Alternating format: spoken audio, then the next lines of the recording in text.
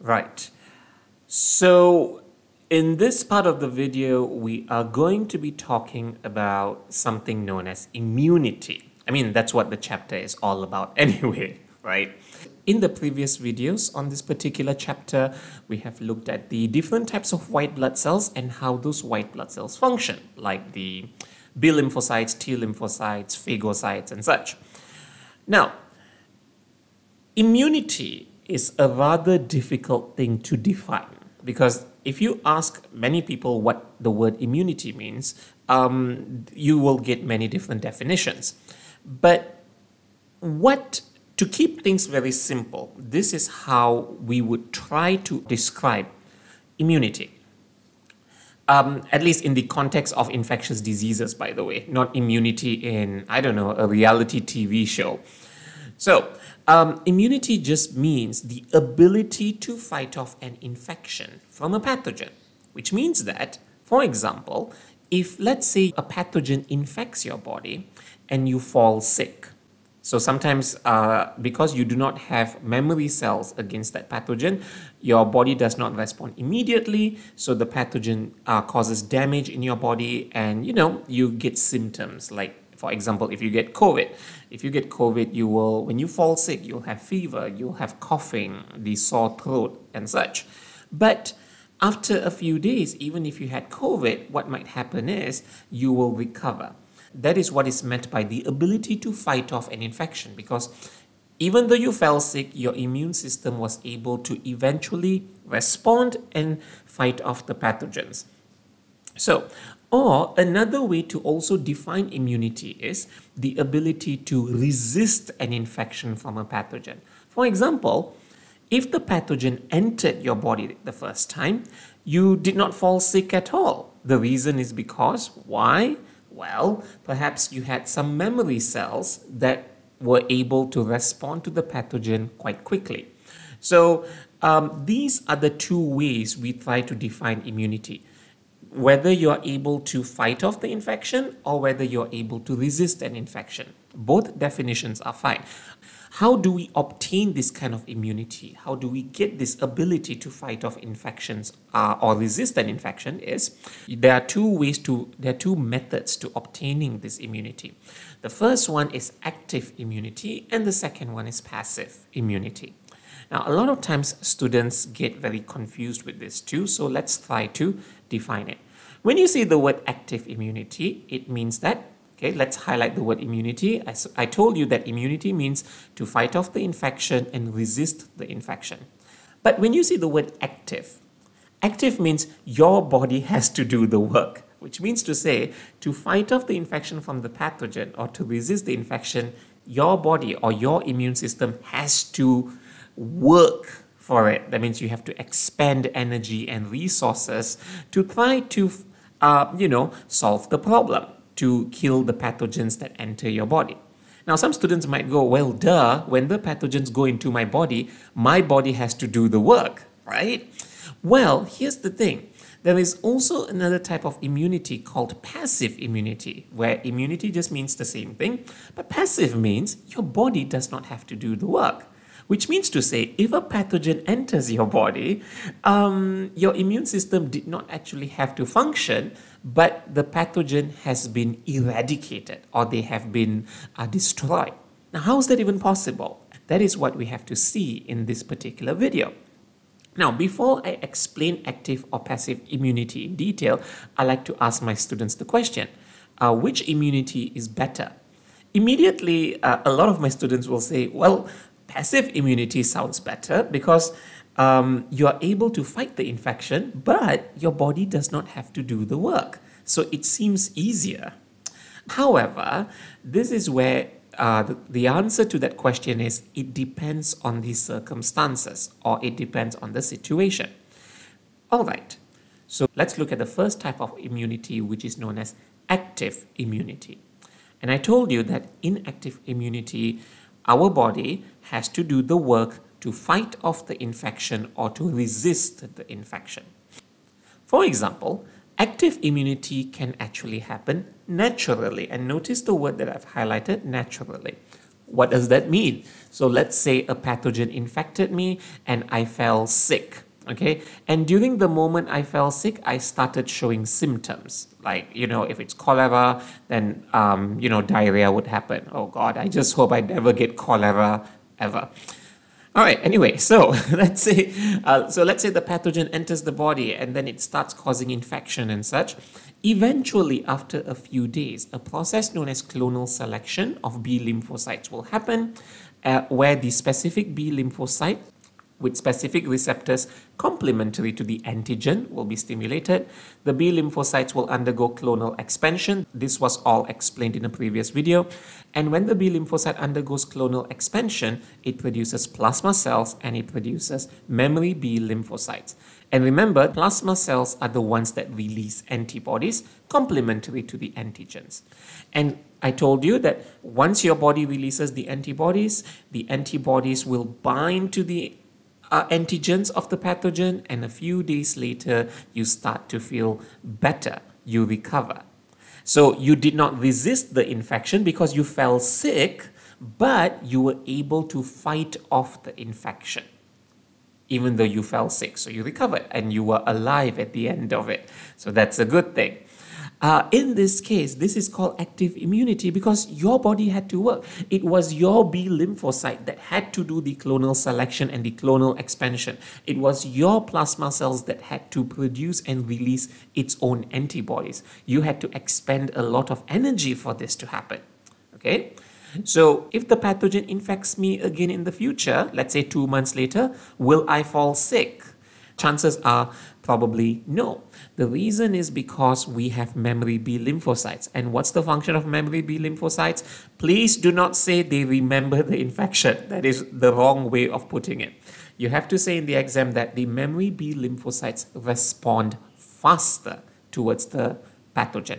And when it responds faster, you produce much more plasma cells and much more memory B lymphocytes, and you will release more antibodies. So the pathogen doesn't have much of a chance to infect your body. So you're protected from the pathogen lifelong because memory B cells remain in your body for a long period of time. In some cases, they remain in your body until the day you die. So that's good.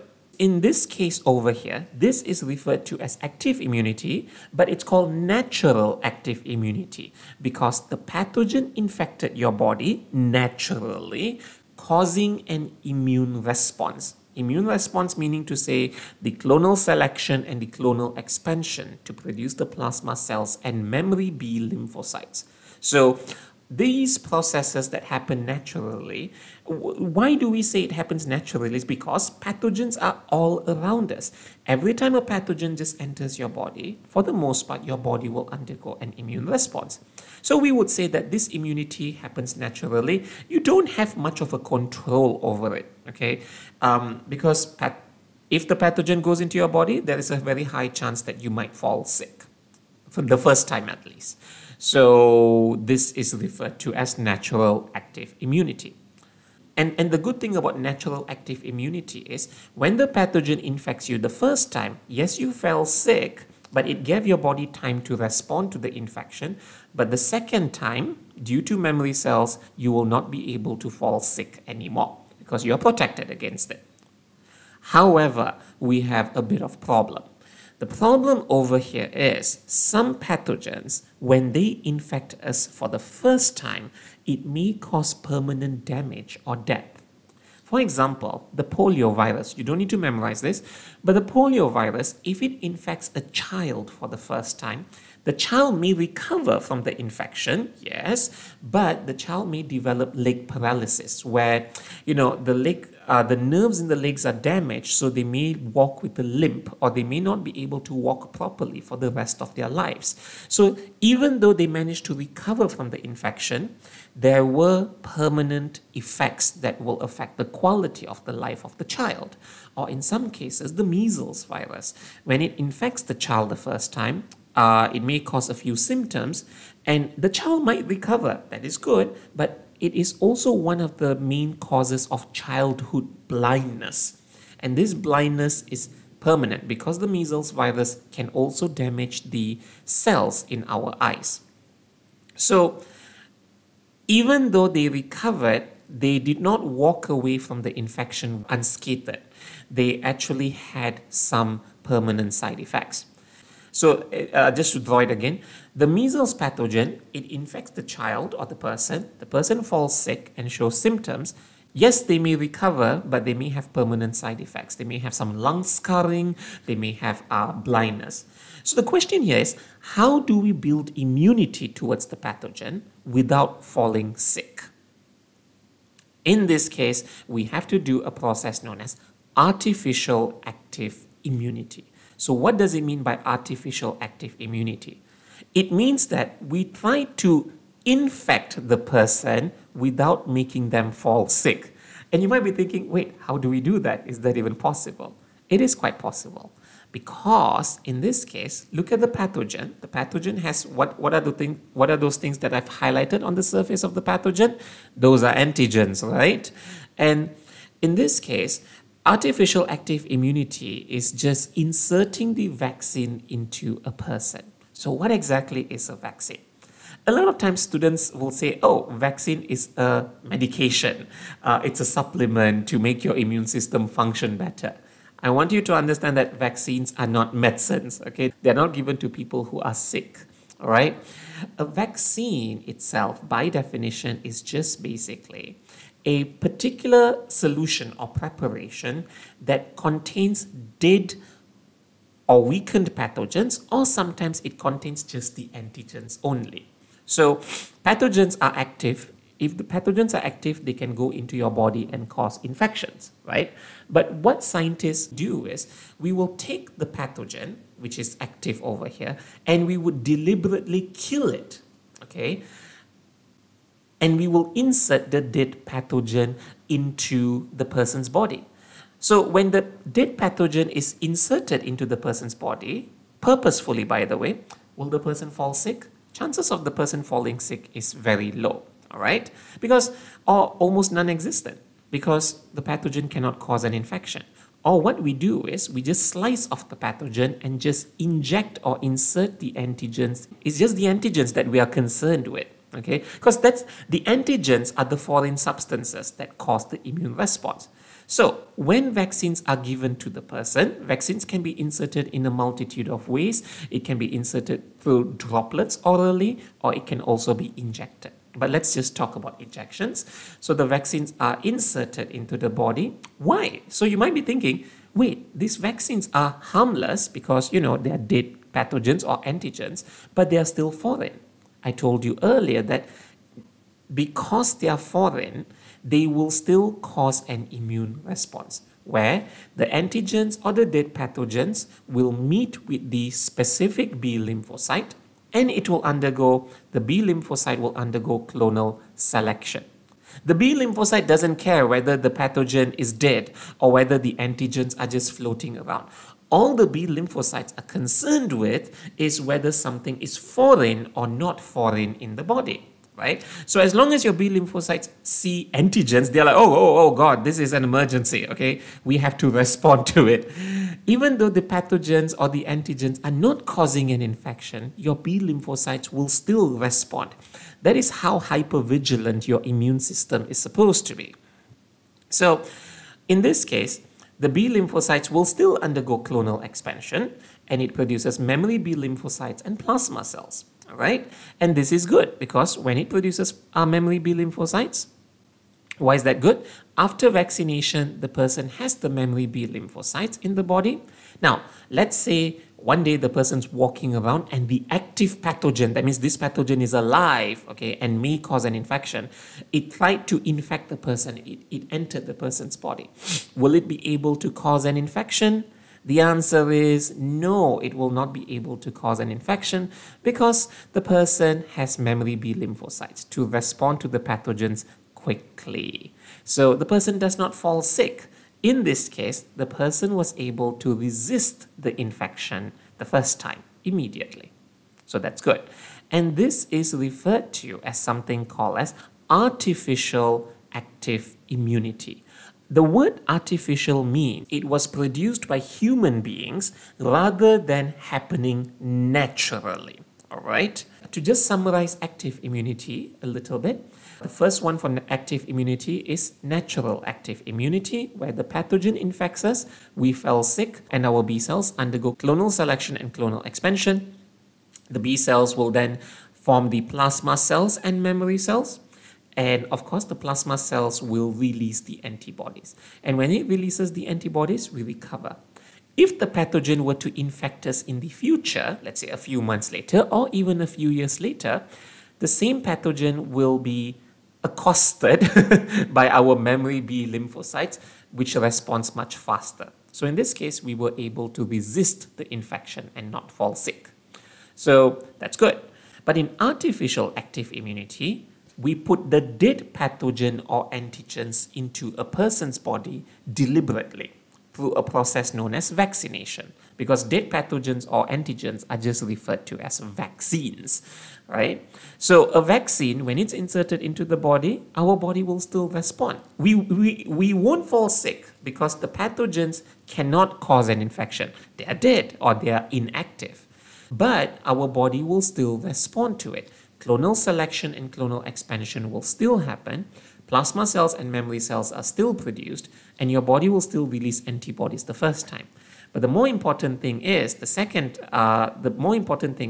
reason we did this is because we wanted the memory B lymphocytes, so that if the pathogen tries to infect you in the future, you already have memory B cells to protect you, basically. So the point is, whether it's natural active immunity or artificial active immunity, clonal selection and expansion will happen because antigens are entering your body, by the way. Okay, so our immune cells undergoes the immune response. Number two, your body had to do the immune response, so you had to release the antibodies yourself. Remember, active meaning to say you have to do the work. Who's producing the antibodies here? You are producing the antibodies. Okay. Number three, because of immune response, you produced memory cells, which is good. And number four, because of memory cells, future response to the same pathogen is much faster. So in this case, this is referred to as something called long-term protection.